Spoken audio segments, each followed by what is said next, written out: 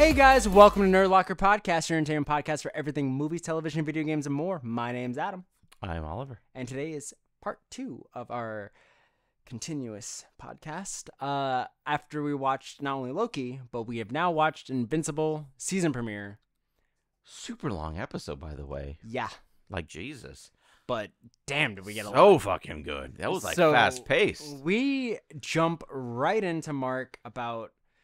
Seems about, I think they confirmed it was No, like he's 8 fighting months. somebody. He's fighting somebody. But it's first. like 8 months later where we are in the timeline. Yeah. But we get a Mark fighting Immortal, which is not the Mark we know. It's the Mark from the trailers that is from a different universe. that's that paired up with joins Omni-Man Omni-Man. and took over the Earth. And they Yo, kill Immortal. Immortal gets fucked up. Take off his arm, break his other arm, Cut off one arm, break his other arm, and then cut off his head, and then just fucking smashes his head. ain't coming back from that.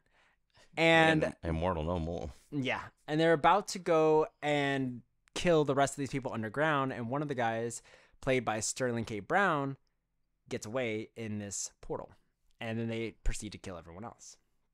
Then we go to our main timeline, where we have our Mark, who has now gone around and just like saving people as much as he can. He gets to a point where there's some supervillains, and he gets flashbacks of what happens with Omni-Man, because I think in that moment he was about to fucking kill them.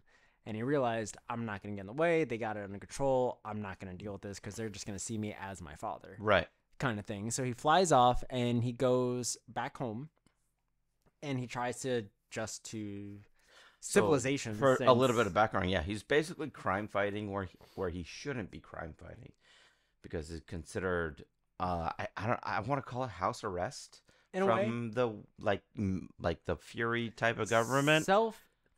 Mostly self-inflicted. Well, no, because he's not hired by him or by Cecil anymore. No, but he also has his own like doubts and like holds back on things. So like it's both. It's like he understands. The government doesn't want him doing it, and he also doesn't. And he doesn't want to do it either. So he just wants to live a normal life. He just wants to move on from this, and we get some more. And when we're in this alternate universe as well, also going back to the beginning, we also get different versions of all the characters, including Adam Eve, who has shaved her head and. Right. Still seems to have had some kind of history with Mark, but obviously somewhere. That's the thing. They never established what part. They didn't know what it was.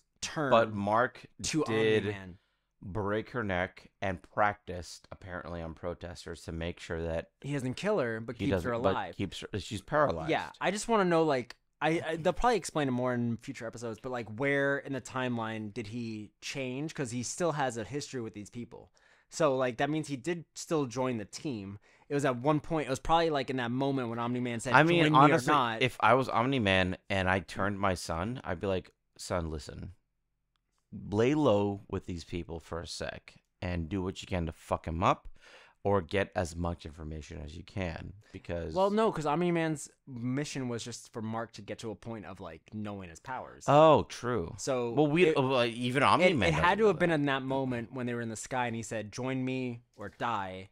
I'm assuming that in this alternate universe, he decides to join him instead of fighting him. So that was probably the pivot point. So he still has all the history with Adam Eve, but this is just a little bit after he joins them a couple of months later. Yeah, and he Everyone's fucked up Adam. Yeah, so like in 6 months, he fucked up everyone with his dad. Millions of people dead in that's crazy. A matter of weeks, essentially. So you look at it this way, and now you get to Mark here, who is struggling with not trying to be seen like his father, but also has, I wouldn't say the anger, but the thought process, the same thought process as his dad of like, right, I could kill them and they're gone. You know what I mean? Yeah, like, but he doesn't want to. He doesn't want to. He knows he has the ability, it's the but easiest way to go about things. He doesn't want to do that. So as this is happening, then we have the Waller twins who are in prison and they get let out by Dimension Man, which I forget his name. Portal Man? The Portal Man. Basically somebody who summons portals through different dimensions. Yeah, and when he saves them, where does he bring them to? He brings them to a crater. Which is the same place that they were in, but in a different world. In a different world. The place so got destroyed. Basically, this person has the ability to travel to different multiverses. And he specifically picked a crater because he knew that they were in jail in a below the level of an actual city. Angstrom Levy. That's who it is. Angstrom Levy. Thank you. Yes. And so that's why he picked that specific spot. And they pointed out the twins noticed That you had to be in this crater. that you have to be get in there. this crater in order to get to where he wanted them to be. And they start walking, and they noticed, oh, you have the ability to transport us. Why are we walking? Yeah. Because he can only transport 2 different dimensions In the place that they're at. in the place that they're at, not actually anywhere on the fucking planet. Yeah. Which I thought was actually a good take on it. Like It's a good limitation. It's a good limitation. It doesn't make him super OP. Yeah, he can't go to anywhere in time and space like Loki. He's kind of like going in the same exact place in a different point of in a different dimension. That changes. Not in the same time, or not to a different time, but goes to a different dimension, but in the same place. But he changes locations later. When? Later. Well, he just switches from one side to them to the other side, but it's still the same location. It's still like right there with Anyway, them. okay. I'm not talking about Loki. He just can't go to like a whole. No, I'm talking about in Invincible. When Angstrom. Oh yeah, he can't go to like a whole. He can't like be in Africa and go to America. Yeah, no, he has to be in the same vicinity. Right. So there's a limitation to his power. So the Waller twins are going to help him because he has found the rest of himself in other dimensions and wants all of their memories because in their worlds there's like cures for cancer and cures for war and blah blah blah. So he made a giant fucking crazy spinny roller coaster of a machine and put all of his variants in it. All of his variants in it. And to have download all of their memories. All of their memories. With Waller helping. What the fuck? So as this is happening, Invincible is working alongside some people or alongside the teens. And while that's happening, they get a call saying like, hey, you have to go take care of this big like discrepancy that's happening. Well, before that, hold on. Before that, Invincible does talk to Cecil. Yes. In a diner or restaurant. Yeah. And Cecil says he is not ready. No. He's not. Like, just accept the fact. And he says, yes, I am ready, and slams onto this fucking metal table like his dad would. Yep. Out of anger. And he said, someone told me the same thing, which is his father. Or his dad. Yeah. And so Cecil just kindly, he's like, dude, just wait. And he walks away. Mm-hmm. And then the scene pops up later on where they need Invincible. Yep. And they're like, all right, suit up, kid. Yeah, like, we got no one else. We got no one else. We're short-staffed. Yeah. Suit up. So he shows up to this place, and the Waller twins are like, oh, well, we're going to fight. And he's like, yeah, I wanted you guys to say that. He was really eager to fucking So he fight started to fight them, and then that's when Angstrom releases the rest of the Waller twins from different dimensions. From different universes. And they start pummeling They are Invincible. beating the fucking shit out of them. They're about to kill him. There's like 8, 9 of them. And they're about to kill him, and then that's when Angstrom takes off the helmet. The helmet, which was specifically instructed not to do. And it fucking murders. And he fucking nukes the entire fucking building. Except for a few, but we'll get there. Yeah, except for a few. And Invincible. Because Invincible. He's invincible. Also, I put it, I didn't, they didn't do the title card. At the end, they did. Did they? Yeah. Shit. I missed that. Because he's like, I'm going to kill Invincible. Oh, I missed that. Yeah. So after the explosion happens, they save Invincible. He gets back home. He talks to his mom for a little bit, about to make dinner, and then he gets a letter from the college, which was the it wasn't Utah. No, not Utah. Utopian University? No, it's not Utopia. It's like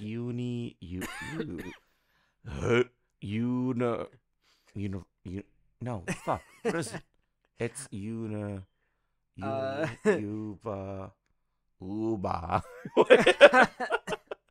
What is it called? I'm trying to find out. Can you type faster? Can you shut up? No. This guy. Oh my god. Am I gonna have to look this up? No. So it is something. It's UU. That's all. Wow, that was can't the find it. worst. I typed in UU University. That was the worst nothing. fucking research you've ever done. Good. Keep talking. Keep talking. So he gets accepted to this university, and in this university, he wants to be included with his girlfriend at the time, April, and he does. He gets accepted, as does she. So now they're going to college together. And at the end of that, we come back to that crash site, and we see that Angstrom has survived along with one of the Waller twins who has burned half his body from what happened. And he finds Angstrom, who has this huge fucking brain that goes all the way down his back, which is gross as shit. Super gross. Really disgusting. Yeah. And he wants revenge on Invincible because he remembers all of the other Invincibles that have killed multiple people, including people that he loved in all these universes. So now he wants revenge against title card Invincible. I got nothing. Yes, he told you. Fuck you. So we'll get into our full review of it in a little bit, but before that, here's a word from our sponsor. Thank you to BetterHelp for sponsoring this video. BetterHelp is the world's largest therapy service and it's 100% online. With BetterHelp, you can tap into a network of over 30,000 licensed and experienced therapists who can help you with a wide range of issues. To get started, you just answer a few questions about your needs and preferences in therapy. That way, BetterHelp can match you with the right therapist in their network. Then you can talk to your therapist however you feel comfortable, whether it's via text, chat, phone, or video call. You can message your therapist at any time and schedule live sessions when it's convenient for you. If your therapist isn't the right fit for any reason, you can switch to a new therapist at no additional charge. With BetterHelp, you get the same professionalism and quality you expect from in-office therapy, but with a therapist who is custom-picked for you, more scheduling flexibility, and at a more affordable price. Get 10% off at your first month at betterhelp.com/nerdlocker, and that's BETTERHELP.com/nerdlocker. And we've also linked them down below in the description. Man, I can't believe how addicting Cinnamon Toast Crunch is. Right? What are you wearing?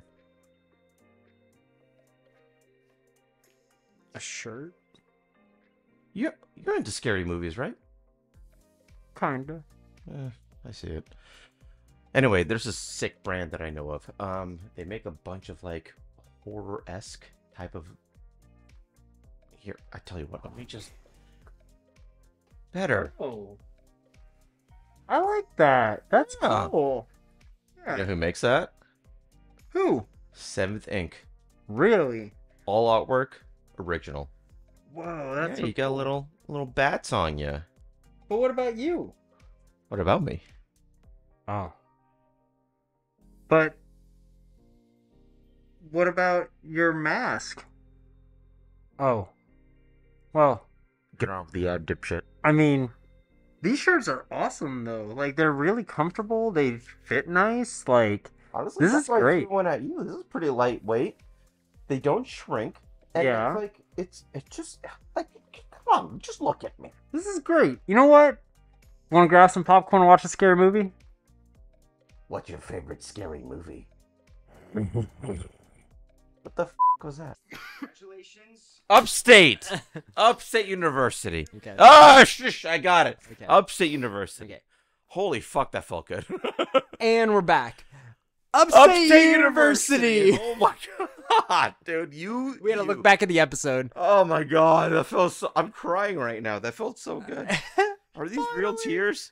Anyways, so they get accepted to Upstate University. Okay, so now we have Angstrom Levy trying to get revenge on Invincible. Yeah, We have like multiple versions. real of, hardcore. There's gonna be multiple versions of Invincible showing up at some point. We know this. Yeah, of course. And they're probably there gonna be has been fighting some each other. rumors, and these are rumors, and we've talked about this before. But at least in the comics, Invincible has crossover with Spider-Man. Right. Will we get animated Spider-Man? If we do, which Spider-Man do we I think get? it's gonna be an accident, and I think it's gonna be Miles. Miles, Peter B. Parker, or Peter also- who? Peter B. Parker, the B. Parker that we meet in Oh, Peter across. B. That's how we differentiate him from everyone else. He says, "My name's Peter B. Parker," because Peter Benjamin Parker. They're all Benjamin Parker. Right, but This that's Peter specific 2. version. Peter 2? No, Oh, dude. Peter 3. Bitch, across the Spider-Verse, the guy with the baby that taught him everything. Oh, it's Peter C. Peter B. Parker. That's Peter C. I hate you. Anyways, Peter B. Parker could be the person, or we could get Spectacular Spider-Man, which was voiced by Josh Keaton, who came What's back the for one Across with, the Spider-Verse. It's not going to be Drake Bell. He is That's not what I gonna, was- He's not No, going to come up. Okay, he's just dead. I don't think they're going to be bringing him into He's probably Invincible. dead. He's Is he dead? No. Oh. He's got issues. Legal dead? issues, just as bad as Jonathan Majors. Oh, he's dead. Sure. Oh my god. Anyways, Drake Bell is not dead, guys. Is he gonna be okay? He's being an ass. He's not dead. He just has legal issues. Anyways, don't spread this rumor that Drake Bell is dead. Yeah, because they'll fucking believe us. He's probably dead. Anyways, so I think that's where we might get into, like, we might get a Spider-Man cameo. We're gonna get other Invincibles. We're probably gonna get other Omni-Men. Probably a good one. Probably a good Omni-Man. Out of all of that, in all those universes, there's probably one there. Would you cast J.K. Simmons as Omni-Man in live action? Yeah. Dude, that'd be fucking dope. But they're not. I know they've talked about doing a live action Invincible. I don't think it'll happen until after the I actually hope it doesn't happen. I love the animation. It'll happen after. In this episode 1, the animation's so fucking good. Oh my god. They'll do it eventually. It's so smooth though. Ugh. I don't know. You said you were having issues with the animation when we were watching it. You said no. I said I like. Oh no, there's some issues with the drawing in the background because you can tell. The background's always blurred out. Yeah. No. Not all the time. There was a scene in the kitchen with Mark and his mom. His mom and the lady, the Moscow lady. Oh yeah. Mm-hmm. So in the background you can tell it was very clear, but it's not like, which is well animated stuff. If it's not gonna be moving, it has very little artwork to do. And I noticed that. I was like, oh, okay. And then the food looked weirdly detailed, so I don't know if an animator was really hungry. Maybe. But then afterward, like, it got blurred out, and like it was impressively done, but like I could tell like there was not much work done in the background animation. Animation itself, the fighting was fucking phenomenal. Yeah. So I mean, what do you rate this episode? 8. 8? I'll say an 8. No, you have to go lower than me. No, I'm gonna say 8 because coming from someone that's read the comics, they're definitely going. They've changed, just like with Walking Dead. There's some things they're changing. The pace has to be different, regardless of when you adapt. Because that's the thing. Like, you can say like, oh, I don't want them to adapt it to live action, but like this has already been adapted from something else, so it's not impossible for it to get adapted again into live action. Like, it's more than likely gonna happen because The Boys. Right. How successful that is. Like Invincible, but The Boys. Yeah. You could do it. It could be on Prime. It could still be on Prime. You see Gen V yet? Yep, I have. All caught up? The finale aired tonight. I have not seen it yet. Oh, shit. Fuck me in the asshole. We will review Gen V next week as a whole and let you guys know what we think for next Tuesday. Not this coming Tuesday. Not when this is released, but the week after. We'll talk all about it. We'll give our review. Fuck me, dude. I'm at the same point that you are. Yep, one more episode left. Yeah, we got one episode left. Well, Thursday? Yeah, it's on Thursdays. So everything's we have on Thursdays. So next Thursday is going to be Loki and Invincible. That's it. Season finale of Gen V was tonight. Oh, gotcha. Yeah. Oh shit. All right, get out of my fucking house. I got something to watch. All right. So are you excited for the rest of season 2? Yeah. Do you think this is gonna be? I mean, we only get 4 episodes, and they go on a hiatus for Invisible. Yeah. Invisible. For Invisible. Yeah. No, I think they go on a hiatus. I think it's till January or February. It's one of those. Holy shit. Late January, early February. Is it gonna? So they're gone. Then I have holidays. the feeling. Are we doing the 45 to 48 minute episodes then? Yeah. Oh, because only 8. Yeah. So we'll probably get. So we have the rest of November, and then all of December off. I think it's most of January. I think it's like end of January, early February. One of the other. It just depends on like if something goes on delays. Yeah. But I think they're planned to come out the end of January. Yeah. The last 4. Yeah. Steven Yin. Yeah, if you want to hang out one day, just let us know. You are doing work, bud, and that's so fucking. I love him so much. I can't wait to see him in the Thunderbolts movie.